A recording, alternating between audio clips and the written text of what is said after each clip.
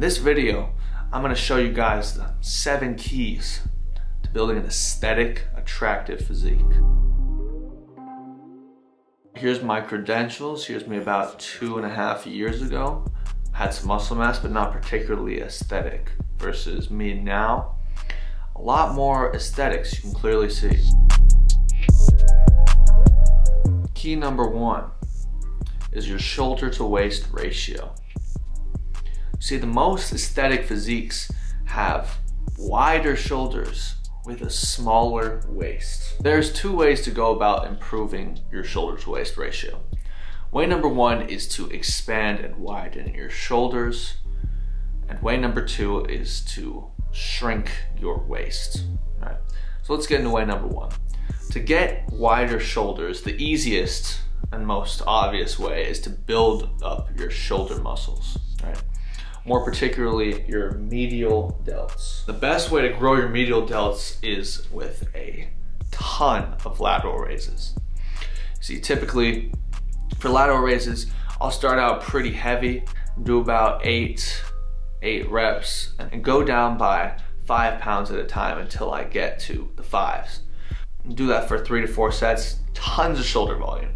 Another thing you can do to improve the width of your shoulders, or the at least perceived width of your shoulders, is to actually grow your lats, right?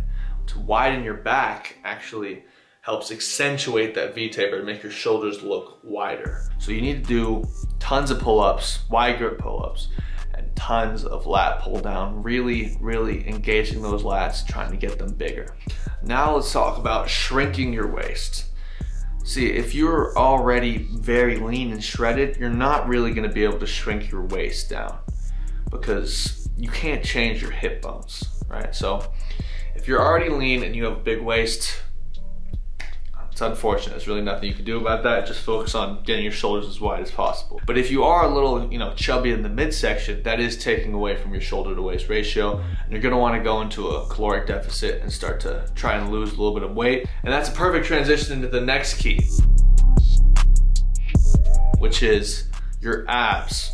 If you have a pudgy midsection with no real ab definition, it doesn't really matter how much muscle mass you have, how nice your proportions are, you're not gonna look very aesthetic.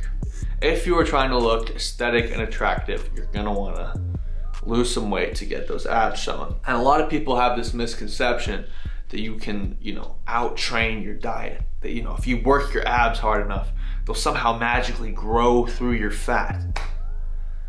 It doesn't work like that, okay? Your abs don't really change that much in terms of size based off your training.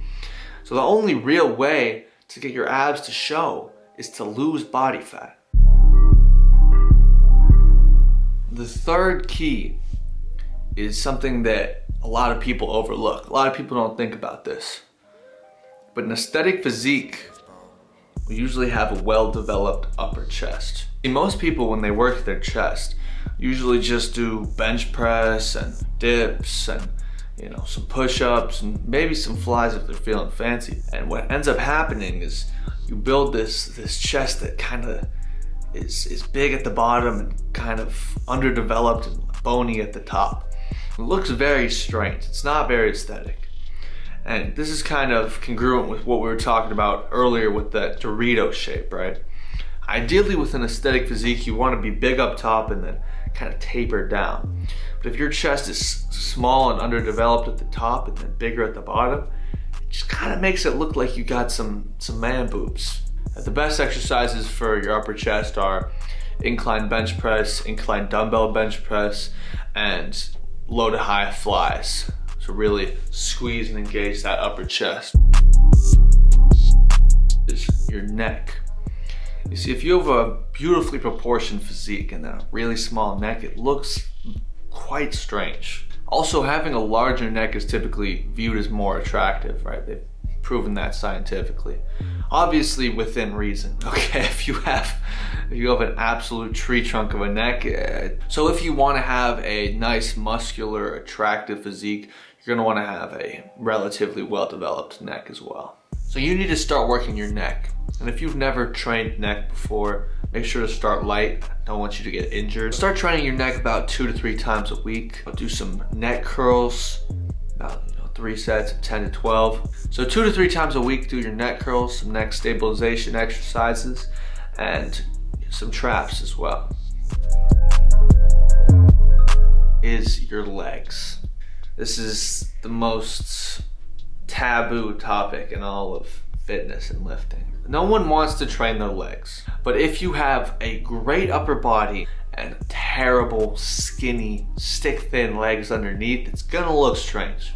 And I'm saying that as someone with a lot of personal experience in this field. I neglected my legs for far too long, and I'm still playing catch up, so I don't want that to be you.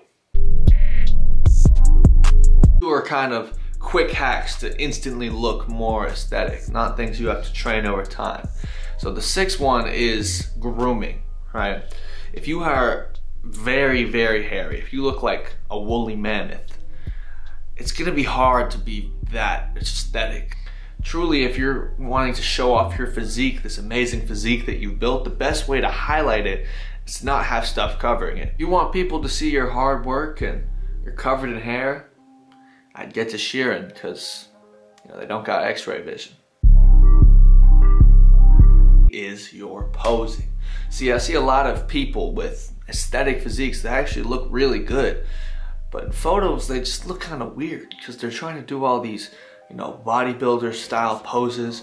They're really trying to do poses that are meant for mass monsters and people that have excess levels of muscle. But if you're just trying to look aesthetic, the best poses are those by other aesthetic people.